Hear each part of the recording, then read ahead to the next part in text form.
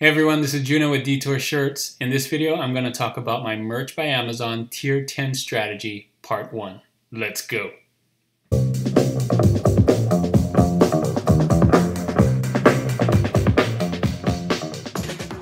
Alright guys, so this is my Merch by Amazon Tier 10 strategy, part 1. This is going to be a 4-part series, kind of like how I did my RedBubble series last month. I thought I'd do a Merch by Amazon series this month.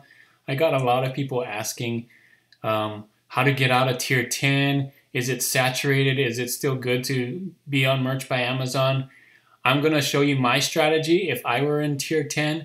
You want to stay till the end because this is part 1. I'm going to show you all the different parts at the end, what each part will be like. So stay till the end for that, and also stay to the end for another edition of trend credits. Before we start, for those of you new to the channel, my name is Juna. I'm a t-shirt designer, graphic designer. I design and sell t-shirts online. I sell on Merch by Amazon as well as RedBubble and other POD sites. My channel is all about helping you design and sell t-shirts online. So if that's something you like to do, please make sure to subscribe, hit that subscribe button, and like these videos if they're really helpful for you, if they're valuable to you. So that's it.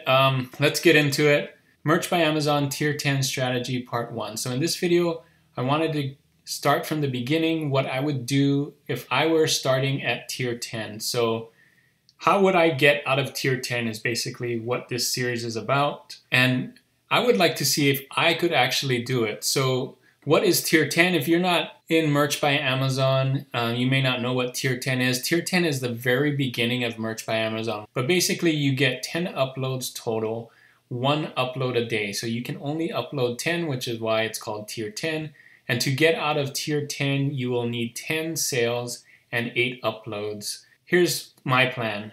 I'm going to actually do it with you. I'm going to create myself 10 new designs as if I were in Tier 10. I will share with you what I designed and how I did it and how long it takes for me to sell, so you can see how long it actually takes me to sell 10 shirts, and I will see how long it takes for me to get out of it. So hopefully I can do it in a month. It might take longer. When I first did it, when I first started, it actually took me 2 or 3 months to get out. So I'm hoping it doesn't take that long this time. Hopefully I've learned some tips and tricks to get out of it, but I'm going to share that with you. So first we need to do is research.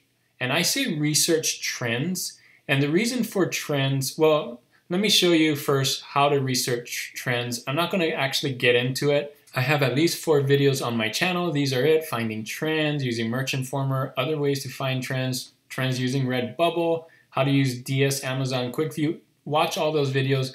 You'll see how to find trends. I'm not going to show you how to find trends in this video because I have so many others. But you might be asking, why trends? Well, trends is the quickest way to get a sale without spending any money. Of course, you could get a sale by buying your own stuff. You could get a sale by using ads.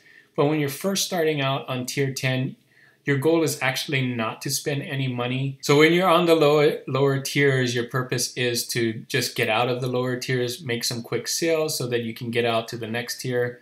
One of the trends I showed earlier, I think in my last video on trend credits, is this: bad things happen in Philadelphia. When you find a trend, then that's when you brainstorm. So brainstorming includes what kind of things are related. What are you going to do to make your t-shirt?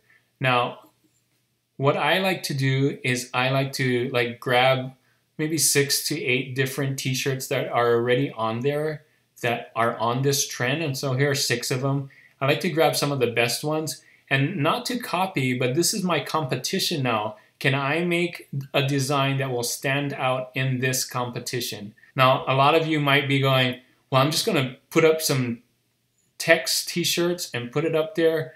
No, don't do this. Don't do this. That's too easy. That's not gonna beat this, right? You see there's color here. There's some thought and graphics here. What you're going to need is some graphics, and these don't have any graphics. This is just text.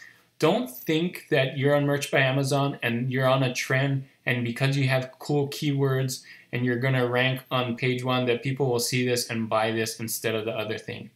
This is not the way to do it. This is not the way to design for trends is not what I mean. So this is what I mean is think of an idea of what can you do better. So when I look at these shirts here, I'm thinking, what can I do better? And one of the things that came to mind for me was maybe some athletic design t-shirts. And what I mean by that is something like this. You know, I didn't see these on page 1. And so, you know, these were really popular back in the day with property of and kind of this old vintage athletic style. You can see they're kind of the same with something in the middle. So then I think of what graphic can I use in here. So when I brainstorm about Philadelphia, I'm thinking graphics. Can I use the Philadelphia cityscape? How about the Liberty Bell? Maybe a Philly cheesesteak. So I'm just brainstorming what kind of graphic could go in there when I'm doing the athletic t-shirt. And if I can't think of any graphics, that's when I go on to Google and search. And so you can see here, I'm just doing Philadelphia icons, not to copy these again, just to brainstorm like what kind of other graphics does Philadelphia or that represent Philadelphia. So you can see here, and then I start sketching out. So you can see it's just really simple. Some of them I didn't even spell out the words right, but you can see I'm getting the shape right, where I'm going to put the icon. You can see here I'm maybe thinking about a bell and things. And so from this point is when I get into Affinity Designer and then start actually using the text and stuff. So I sketch it out, I brainstorm, and then I go into Affinity Designer and try to make something that is better than the competition is there, or at least as good as. So it needs to stand with it toe to toe and hopefully better, right? So let me get into Affinity Designer and I'll show you what I came up with. All right, so here I am in Affinity Designer. I brought in those examples from Amazon just to see, not to copy again, just to see my competition. So when I'm done with my design, I'm gonna put it up against these guys and just kind of see how does it look against here. Will somebody pick mine over theirs, or does it stand toe to toe with it, right? All right, so next I start designing. So here I like to design, let me zoom out. So I have like 5 ideas here, and let me go over them. You can see I decided to just go with the Liberty Bell. I just drew it out on paper and then traced it.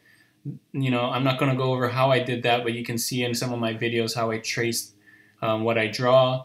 And then I'm just using these fonts. This one's called Superstar M54. I'm also using some script fonts. This one is Montana typeface. And you can see kind of how my thought process is. I like to make both. And I like to start off with a black design, black text on a white background, but then I reverse it out. I know I'm gonna do it on a dark t-shirt. As you can see back here, they're all on dark t-shirts because dark t-shirts sell better. And so I'm gonna do it on dark t-shirts as well. So when I start off with a dark or a black text on white, I reverse it and do white text on black, just like that. So you can see here, I use this font and then I didn't like it. I used this script font. I didn't like that as well, so I just kept the same fonts. And in order to give it some variety, I put this one in a rounded rectangle. I didn't like that as well, so I made it bigger because this kind of seems like this could stand out. But I really like the round arc thing, so I use that here instead. And this is going to be my final here.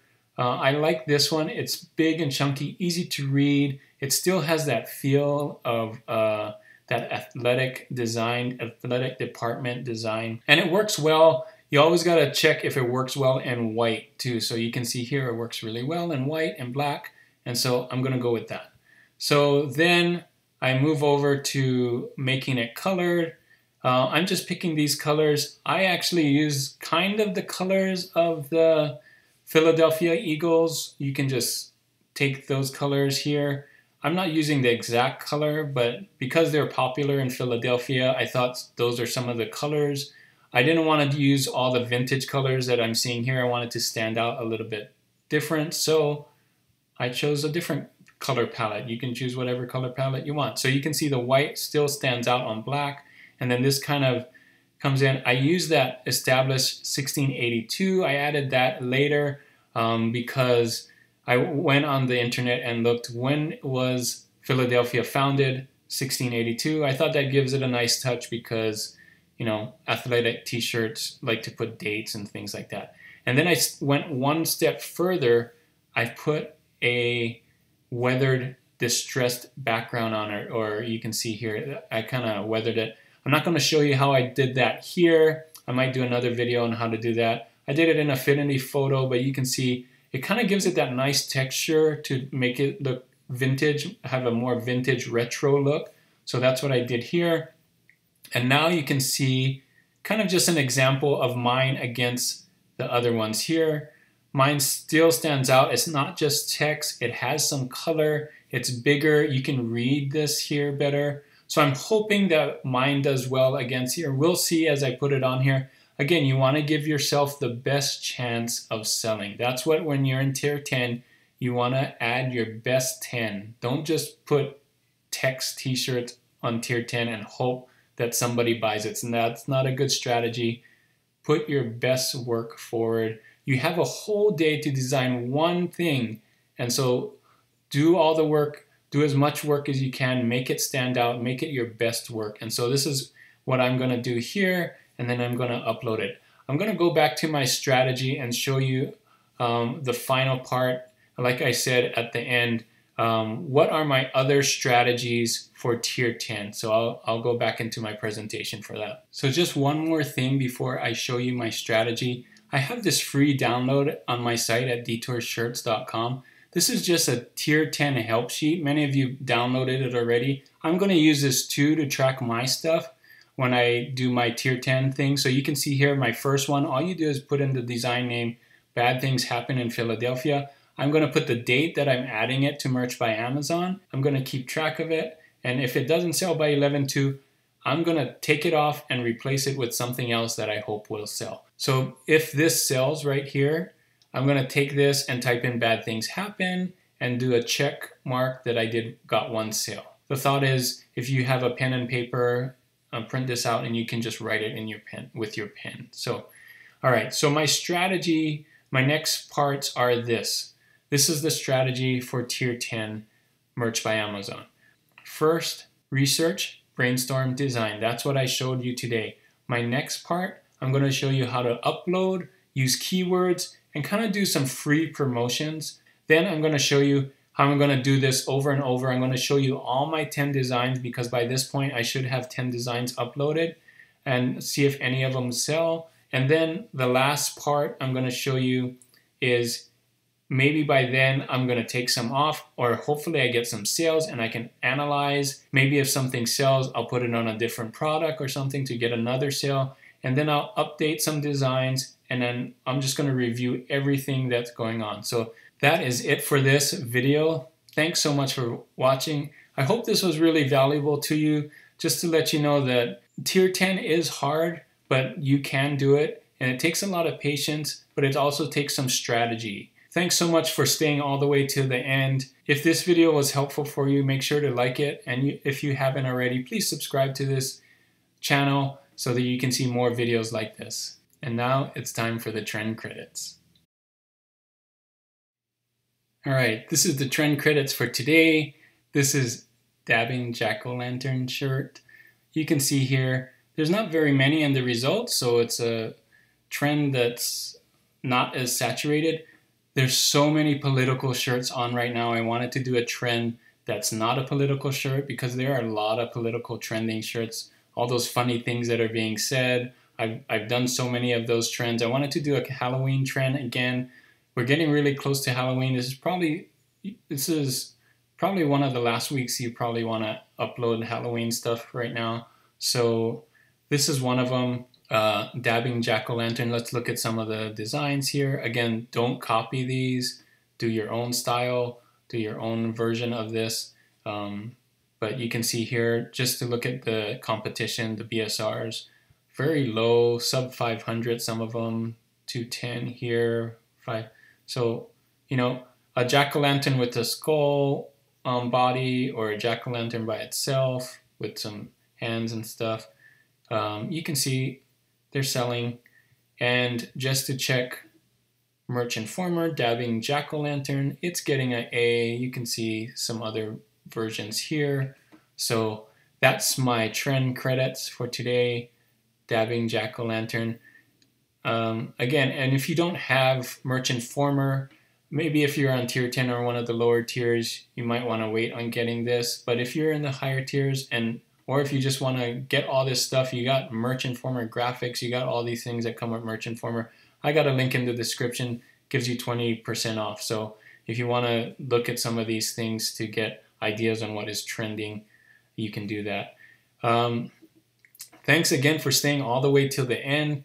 And hopefully this trend helps you, and other trends that I have in my other videos. Look at some of my other videos if you haven't watched all those. I think in the last 2 weeks or last month, I've been adding trends to the end of all my videos. If you haven't watched those, watch them and you can see some of the other trends. And I'll be using some of these trends in my tier 10 strategy as well. So I'm going to be using some of the same trends that you are, and to see if they actually work.